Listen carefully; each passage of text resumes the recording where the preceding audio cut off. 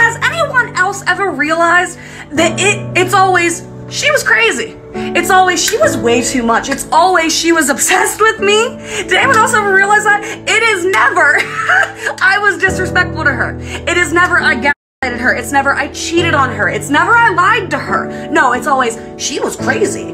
It's never, I sent naked pictures to another girl and she found out. No, it's never that. It's never, I snuck around behind her back. It's never, I was talking to someone else and she found out because my friends threw me under the bus. No, never that. It's always, she's crazy, right? Here's an idea. Did you ever think that maybe you're the reason that I feel crazy, that I act this way? Because it's never,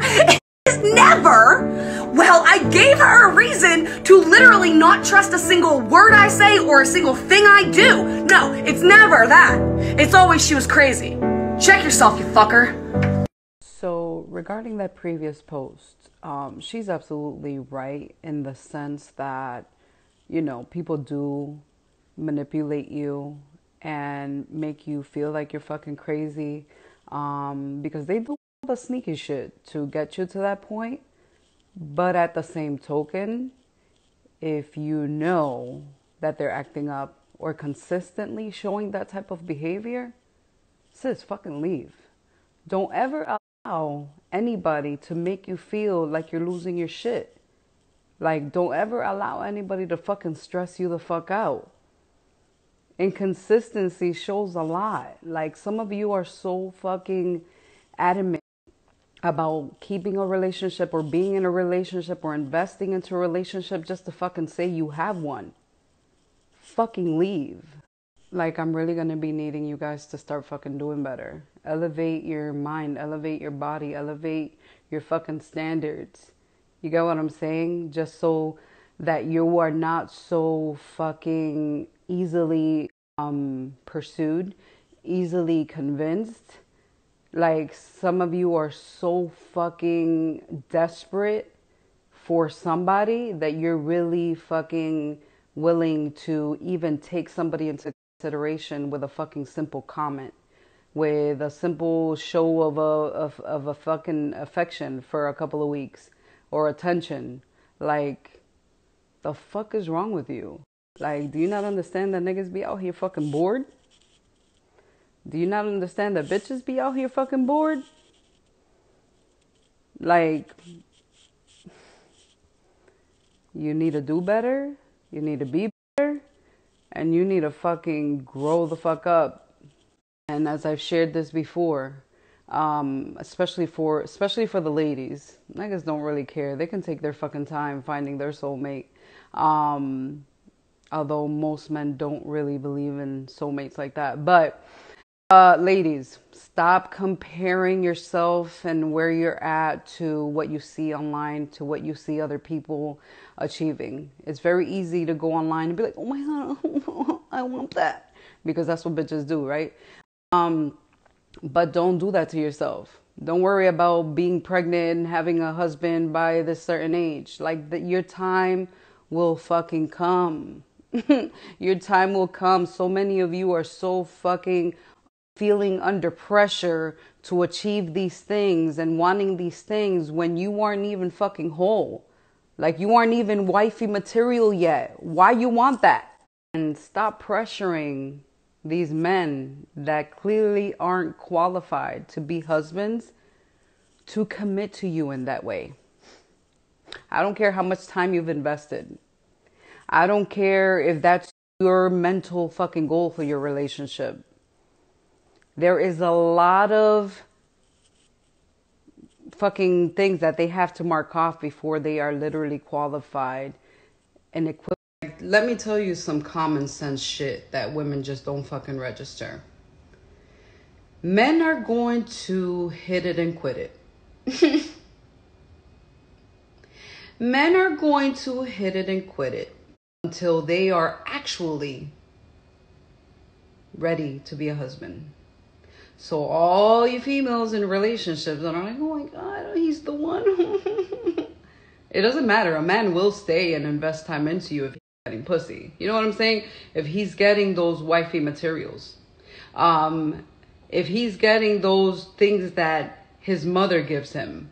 You get what I'm saying? He will fucking stay. A lot of women get that fucking confused. And I have to say that because a lot of women set themselves up to have their hearts broken. They're like, oh my God, all men are the same. All he wanted was pussy. I know. Understand that just like how you have to take the time to fucking prepare to be a wife, because a lot of women have this misconception that you know, to be a wife, you have to be, you know, you have to be able to cook. You have to be able to clean a house. Like, there's so much more that goes into play to being a wife that gets missed. Just like husbands. There's so much that it entails for you to have a successful fucking marriage with a husband that is fucking prepared to receive you. Like, some of y'all be really trying to wife niggas you find at the club. Cuff men that you find at the club, trying to make them a husband. Y'all really be trying to freaking cuff a man, you know, that doesn't have a stable income, that switches jobs from job to job, that doesn't know what the fuck he wants with his life, that has drama, has a baby mama. Like, you really trying to cuff this man, sis?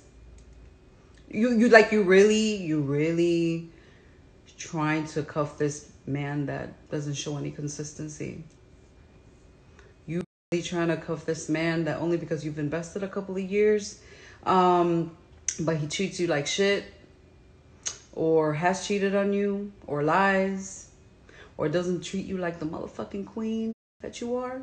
You really like, you, at the end of the day, you both have to be prepared. You know, women are, that's the thing that men miss, right? Women, that's women's, you know, ultimate goal, realistically, because we're fucking built like that. We're raised like that. Like, you know, women aren't necessarily built to want to fuck with different people at a time. That's why they get so fucking heartbroken, because they're like, I'm the princess and I'm supposed to find my Prince Charming and we're supposed to live happily ever after. That's what's engraved in our minds since we're little. You know, so that's why we're like, oh my God, I really thought he was the one. Blah, blah.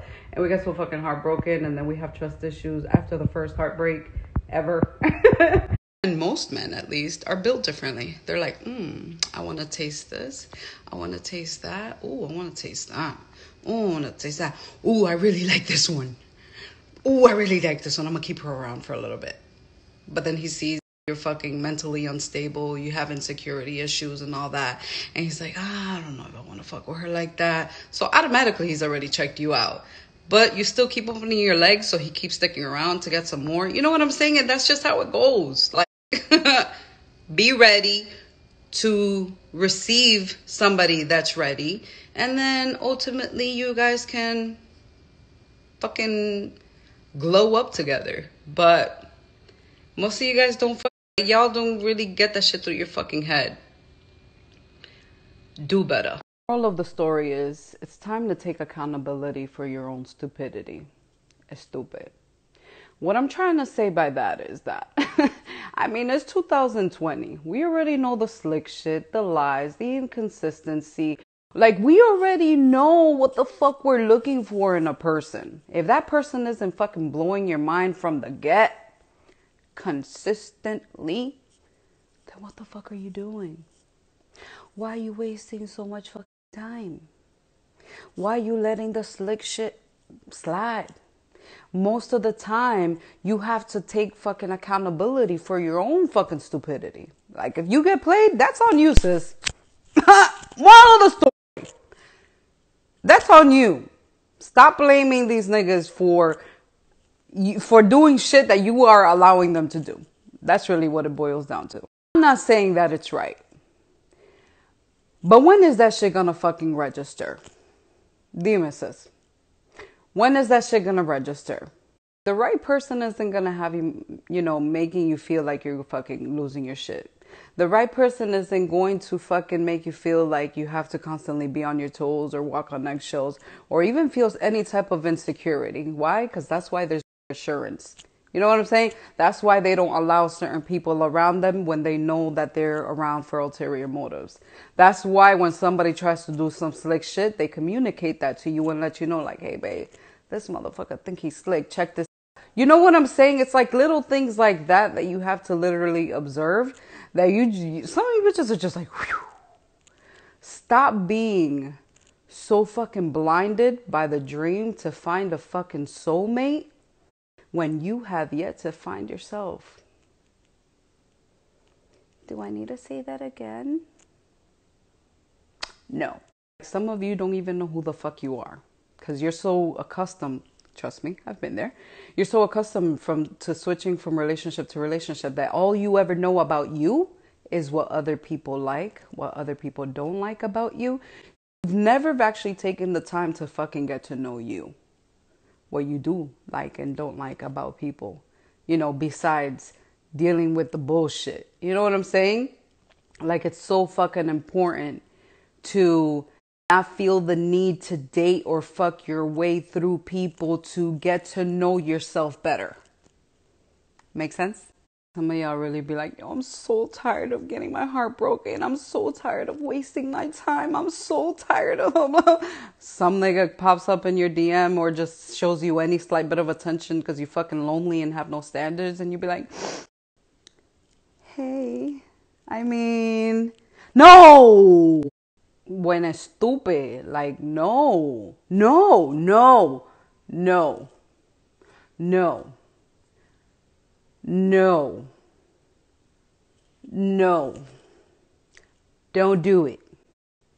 If you truly deep down feel like all niggas are the same, that means that you have some healing to do. Because even if a great man was to come into your life, you'll probably still feel like he ain't shit. Like he's like the rest of them and not treat him how he deserves to be treated. So don't fucking do it, you lonely bitch. Don't fucking do it. Lastly, learn how to date. This is my last tip for the day because, Lord, learn how to date. A lot of people have this misconception that when there's a big difference between dating and actually being, you know, somebody's girlfriend and boyfriend. When you are dating, that means that you keep your options open. You just have to communicate that and be honest about it. You keep your options open. That means you can talk to multiple people at the same time. No, but this is what women do. They're like, they find one guy that seems like potential and devote the next couple of months getting to know this dude. And then next thing you know, you realize he ain't shit. And then next thing you know, there goes the next couple of months. Just down the drain. Because you put all your attention to this one dude. I mean, I think that's an old school mentality. Like, oh yeah, I'm just gonna date you. No, like go on multiple dates, bitch. Like check to see what's out there. People used to think that that was such a bad thing because you're like, oh, you shouldn't be talking to multiple people. If you're talking to multiple people, you shouldn't be talking to me. Like that shit is so fucking stupid. That's how you set yourself up. That's how you waste fucking time. The problem is that bitches want to mix up dating with fucking around and actually being boyfriend and girlfriend like all together. Like no, bitches, they're separate stages. You know what I'm saying? If you want to go on different dates, getting to know different people, seeing what they bring to the fucking table, don't open your fucking legs.